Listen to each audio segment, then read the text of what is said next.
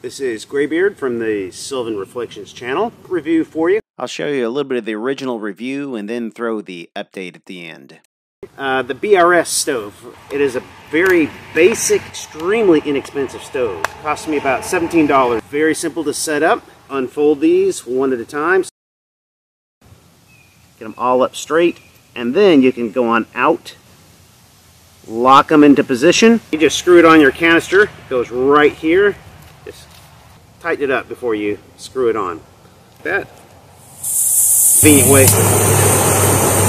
It's a clear flame, but as you can see, it works like a charm. As you can see, that thing is just going like all get out. You can take a quick look here, and already you can see the bubbles on the bottom. And it's only been about 2 minutes. That thing is incredibly fast. Okay, the bottom line for this is this thing is tiny, incredibly small. It's very inexpensive.